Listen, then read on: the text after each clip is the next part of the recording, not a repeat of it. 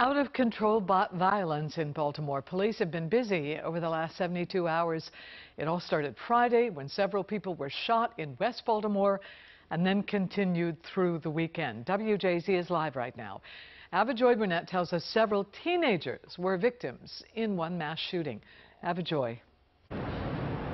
Denise, we spoke with the police commissioner earlier today, and he told us that there is a break in that case where 7 people were shot. They found a vehicle that's connected to that shooting, but still no arrests, and that's the case in several other cases over the weekend.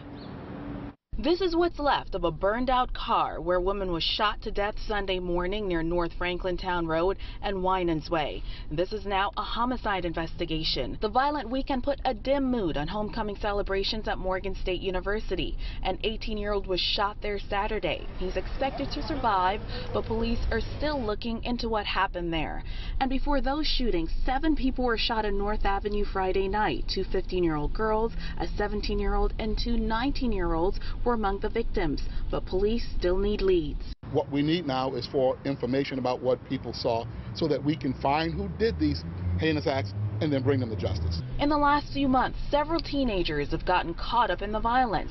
Katrina Armwood is part of a neighborhood effort to prevent that from happening. If that mom reaches out to a mentor or to, like I said, the owner of a rescue organization, because their child is not home at 11 o'clock, they're not going to get a voicemail. Right? You're not going to get, okay, I'll call you back tomorrow morning. No, that particular person is going to get up, go get that child. Baltimore City Police have been recruiting officers as it tries to tackle its crime problem. More than 30 new trainees are now out into the communities, and another 46 recruits, some of them from Baltimore, started in the academy today. When you have that lived experience of growing up here, that cultural understanding of being here in Baltimore, it helps you do any job, especially a police officer, in a much better way.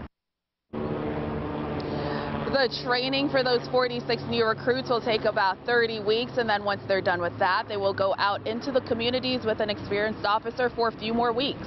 Live at 5, Avajoy Burnett for WJZ.